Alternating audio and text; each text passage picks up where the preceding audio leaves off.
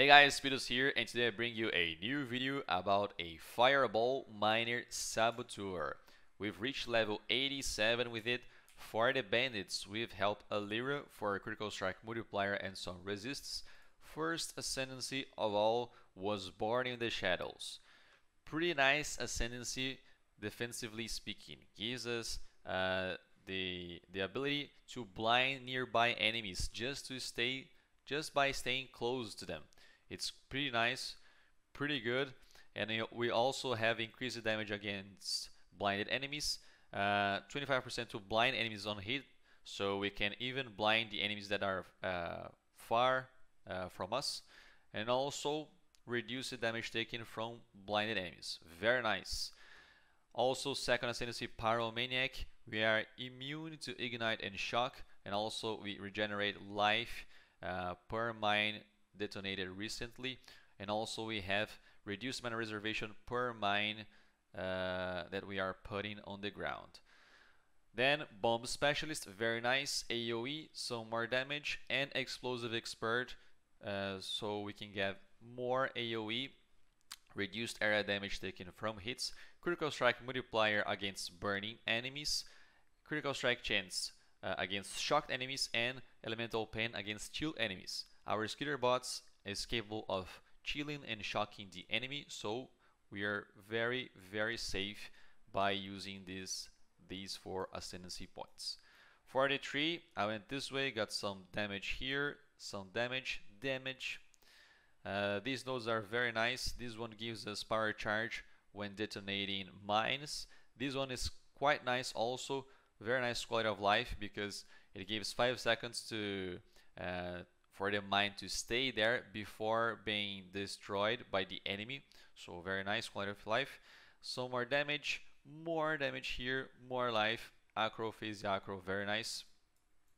And then we went all this way to get some more life, critical strike multiplier and chance and multiplier. And these nodes here. For the jewels, this jewel here is very important, Rolling Flames. We could get a Corrupted Blood 1 for 15 chaos, pretty cheap in my opinion, and this makes the Fireball radius AoE increase as they travel further. So it's very nice quality of life as well. You should have this jewel. I don't know about the prices in the future, but a Corrupted Blood now with 14% was 10 chaos, 15 chaos, I don't quite remember, but it was quite cheap. So very nice jewel for you to get. Other than that, you should aim for increased maximum life, critical strike multiplier with elemental skills, for spells, for general multiplier, also very nice, and some mine damage or fire damage as well. Like this one has mine damage, maximum life, and multiplier. This one is the same, and this one is the same, as you can see. Okay. So for the gear, Tremor Rod is an amazing weapon for this build, giving us +2 level of socked spell gems, which increases our damage by a lot since Fireball is a spell. Very nice. Mines can be detonated an additional time. Very nice as well. Plenty of spell damage, and it's basically a 7 link because it's socked by a level 10 Blast Chain Mine. Very nice.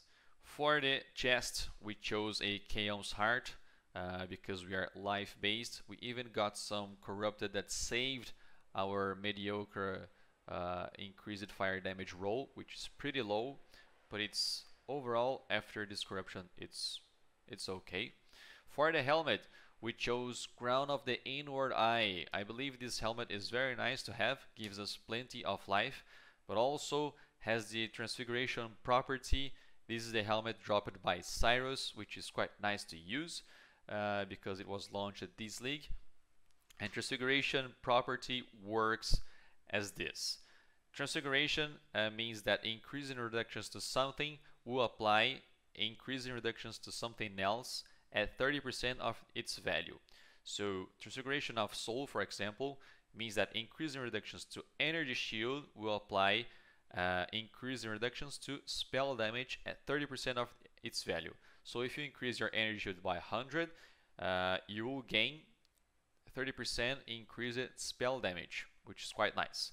Also, body is the same, doesn't work for our build because as we raise our life means increases to attack damage, so it doesn't matter. But Restoration of Mind is very nice because increasing reductions to mana apply increased reductions to our damage at 30% of its value. So quite nice helmet to use for this build. This ring, Snake Pit, is very nice as well because when it's socked on our left ring slot, means that projectiles from spells cannot chain, but they can fork. They will fork 100% of the time. This means that every time you launch a fireball, as soon as it hits the enemy, it will fork. So it will split into 2 projectiles, which is very nice for clear speed and shotgunning bosses against the walls.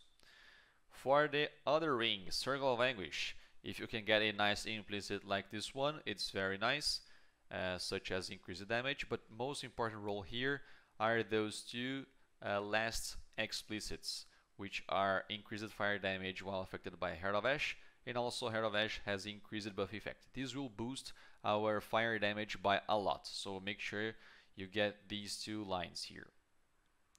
Our amulet has some global critical strike multiplier, some resist, some life, and plus level of all fire skill gems. This will increase our fireball level again, which is very nice.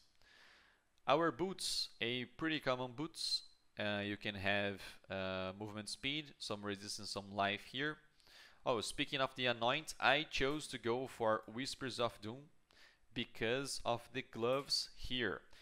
The gloves here, I think it was the most expensive part of the build because I wanted to spend some more money to see how far we could go with this build by taking advantage of some defensive and offensive mechanics at the same time. As you can see here, we have +1 socked gems, curse enemies with elemental weakness, and enfeeble on hit, so 2 curses, and spells have crit chance. This is quite nice for defensive, for offensive mechanics because it gives us a elemental weakness, which boosts our damage by a lot, and also increases our crit chance by a bunch, as well as having the +1 socked gems, which will affect the Heart of Ash. And this is why I got Whispers of Doom for the Annointment, so you can have both elemental weakness and enfeeble curses.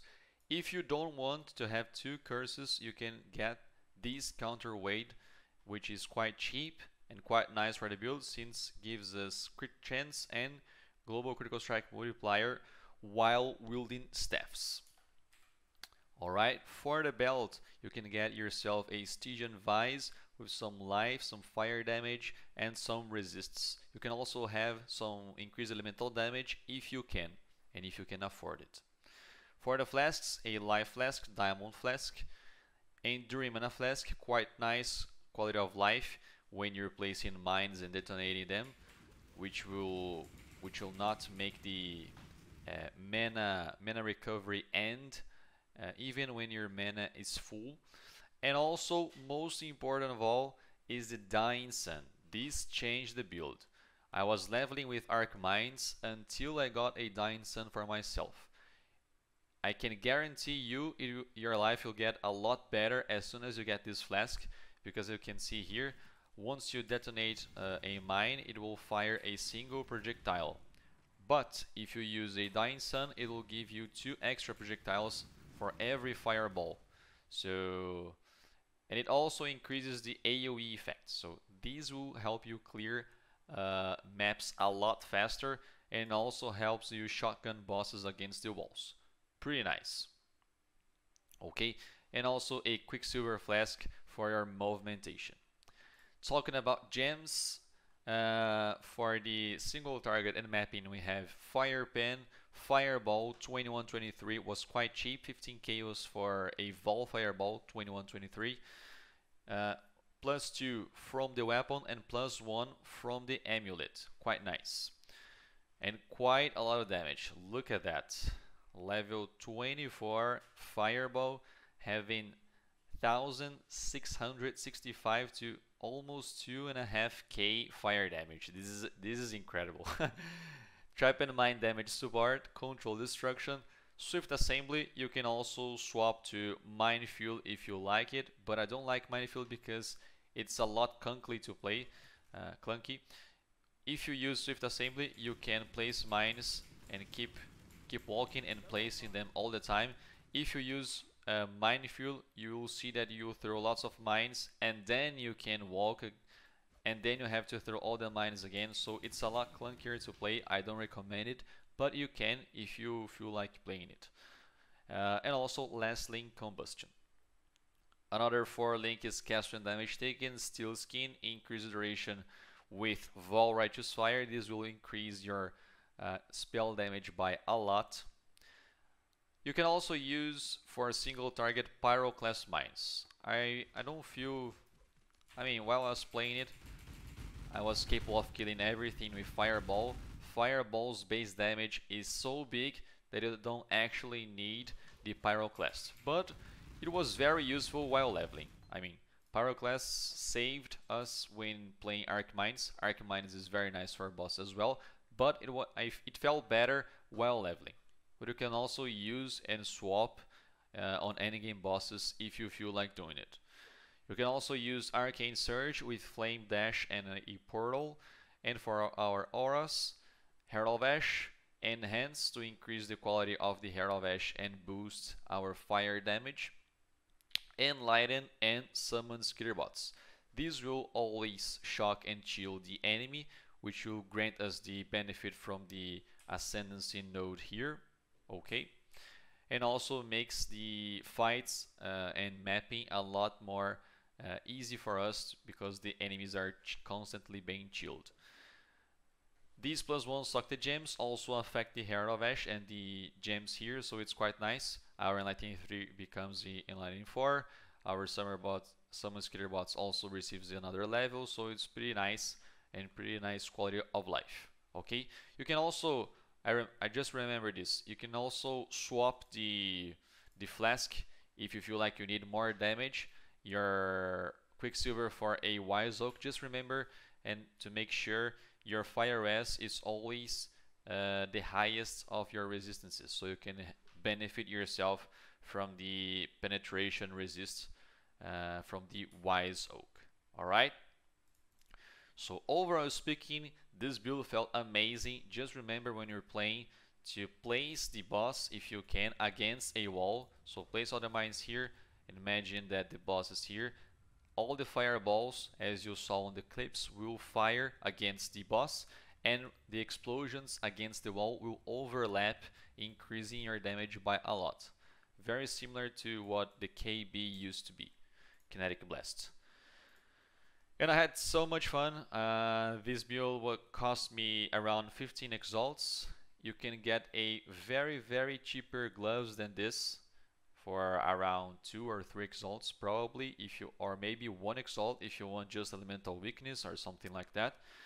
But overall speaking, it was fun to map, fun to kill the bosses very fast, as you've seen on the clips. And I enjoyed this video. I recommend this build for you guys. Okay. So I made this video in a bit different format this time. Please let me know in the comments if you liked it or what your thoughts about it. Thank you so much for watching. I hope you guys enjoyed the video and see you next time. What's this? A real challenge? You've finally caught my attention.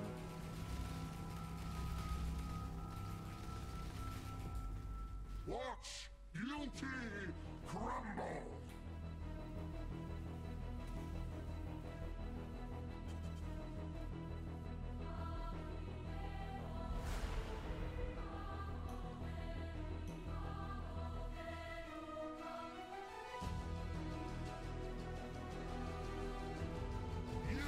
The others found strength in their projections. They became reliant on it. I am not so foolish. Beyond, there is only horror. Be silent.